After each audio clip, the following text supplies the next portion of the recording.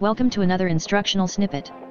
In this video we will be working an example that uses Bernoulli's equation in conservation of mass.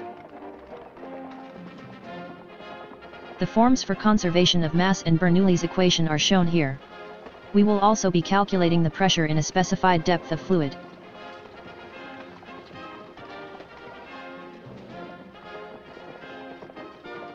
Let's look at the problem. Water flows steadily from the pipe as shown below.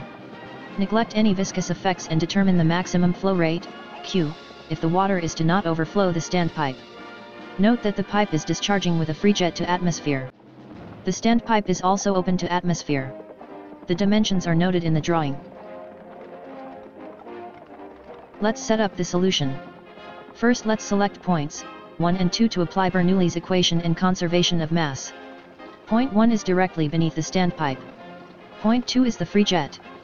Let's also select the datum to be the center of the pipes. Let's start with conservation of mass.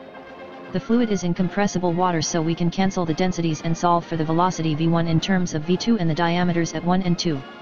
Next let's apply Bernoulli's equation from point 1 to point 2.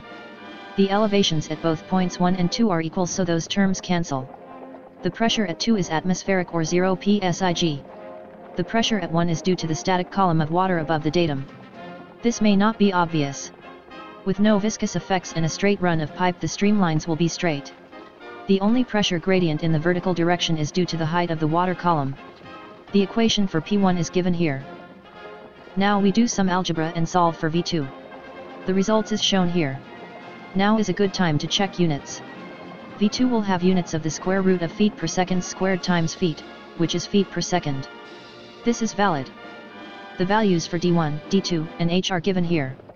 Notice that we are using English engineering units. English? Who needs that? I'm never going to England. Plugging in those values we get that V2 is equal to 21.3 feet per second. However, the unknown is the volumetric flow rate Q. We know that Q is equal to velocity times flow area.